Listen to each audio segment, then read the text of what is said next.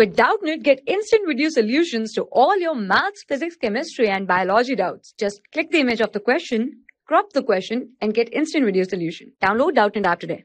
Question is, a monoatomic gas at a pressure P having a volume V expands isothermally to a volume 2V and then adiabatically to a volume 16V. The final pressure of the gas is gamma is equal to 5 divided by 3. So here we can say this is our, let's say, monoatomic gas.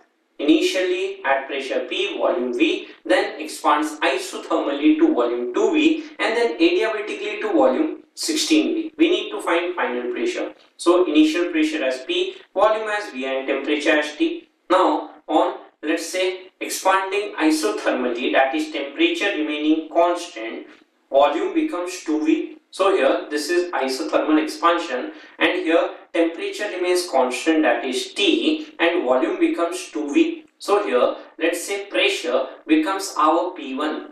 Now this pressure P1 here can be, let's say, identified as we have PV equal to nRT, ideal gas equation. Now since temperature is constant, N is constant, R is constant, hence we can say here pressure will be inversely proportional to volume V. Hence, if we increase the volume to 2 times, pressure will decrease to 2 times. That is here, P1 will be equal to P divided by 2, that is pressure here decreases by a factor of 2. Now, in the second case, here it says on adiabatic expansion to volume of 16V, here we can say volume becomes 16V, we need to find the final pressure here. So, the final pressure is suppose PF. PV to the power gamma is equal to constant. So this can be written here as P1 into, we can say here as V raised to power gamma is equal to P2 into V2 raised to power gamma.